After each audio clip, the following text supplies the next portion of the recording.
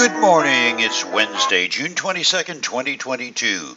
I'm Russell, and this is Rocky Road Devotions, a few minutes of help for your journey today.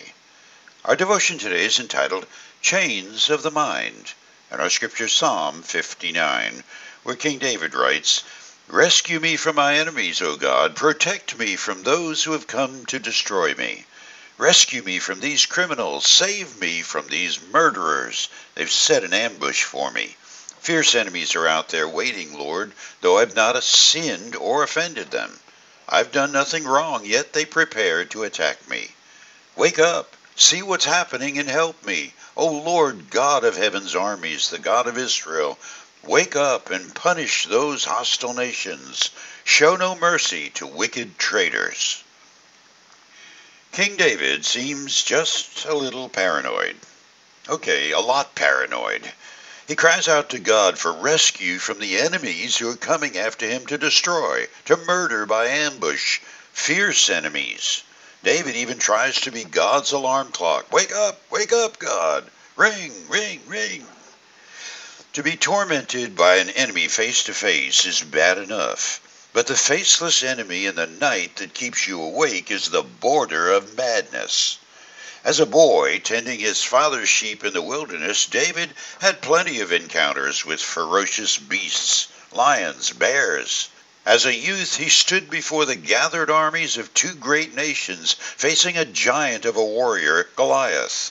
David and his sling faced the taunting sneers of this towering, grizzly, battle-hardened war machine with only a sling and a few small stones, and he gave no ground.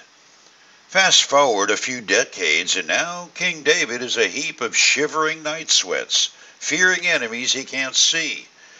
The mind of a warrior king can be chained like any of us.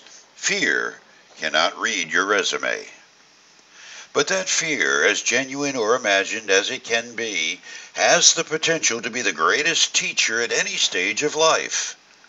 David's imprecatory plea that God might wake up and clean house of these enemies is uttered in the wake of fear and faith. His fear awakens his own fight-or-flight response, but his faith holds it in check, calling out for protection and justice to the only one who can give it. And the result is what David's son Solomon, who watched his dad's faith growing up, would write later, the calmness of an untroubled soul. Psalm 127. "It is vain for you to rise up early, to sit up late, to eat the bread of sorrows, for so he giveth his beloved sleep." This is full cycle for anyone who lies awake fretting over what might happen.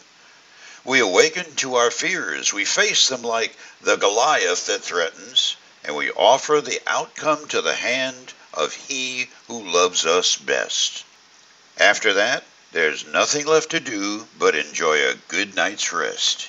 And that's precisely what David did, his untroubled soul resting in the night and rejoicing in the morning. Psalm 59. "But as for me, I will sing about your power. Each morning I will sing with joy about your unfailing love. For you have been my refuge, a place of safety when I'm in distress. O my strength, to you I sing praises. For you, O God, are my refuge, the God who shows me unfailing love." For you today, my friend and mentor from seminary days was Dr. Charles Graham. One of his favorite expressions of faith which overcomes worry was, if something bad is going to happen, that will be a bad event. Worrying is a second bad event, and one bad event is enough. You chew on that as you hit the rocky road. Have a blessed day.